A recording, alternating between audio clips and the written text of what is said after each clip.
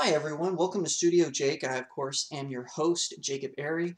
I'm a Batman aficionado, comic book expert, on and on and on. And today I've got a really awesome one. As you know, I am doing a special series on Dark Knight's medals, and this is one of the tie-in. Now, to give you a little backstory, I know I do this on most of the videos.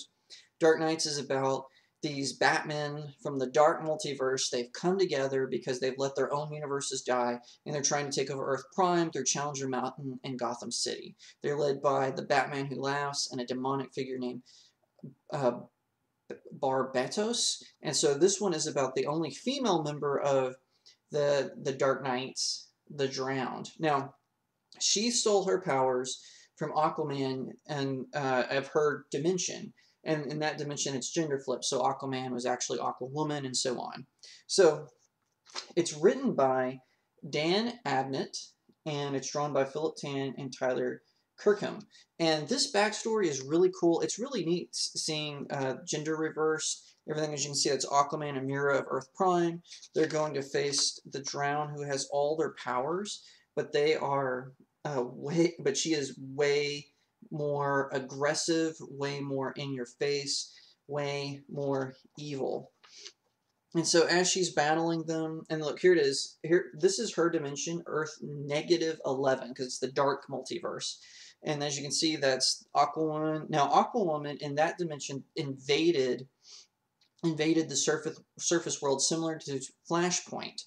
So to combat this, the Drowned, she used her new aqua powers and just decided to drown the whole planet. And as a result, of course, her universe got destroyed. And it was really interesting seeing all these battles. Now, it keeps hinting in this story that Aquawoman let one of this Batwoman's lovers get killed in an ensuing battle, and that's why there's so much hatred between them. Now, to the story itself, enough about the plot. The story itself, it's really interesting, really fascinating. I liked it a lot.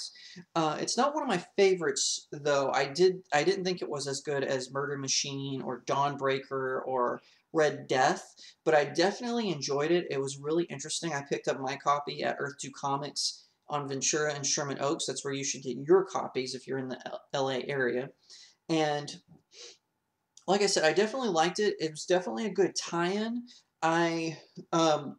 Usually, sometimes gender swaps like this drive me insane because I think they're just being politically correct. But I think this one was very well done, very well written. It wasn't just done to be done's sake. But I did enjoy it. I thought it was a lot of fun. The artwork is amazing in it. I'm not sure where this artist comes from. Of course, there's Aquaman battling the Drowned, and of course he'll face off with the Drowned again in Bats Out of Hell, which is a 4-part sequel, or I should say tie-in, not sequel, 4 parts tie-in, and I'll have a review on that as well. But definitely, I enjoyed it. The Batman the Drowned, Dark Knight Medals tie-in. Pick it up at your local comic book store. Don't go to some fancy place. Support your local comic book stores.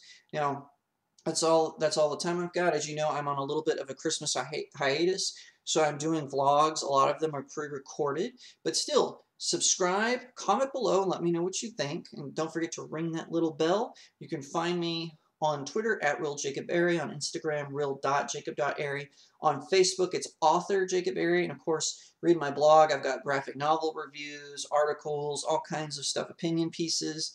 Check that out at www.jacobairy.blog. I appreciate it.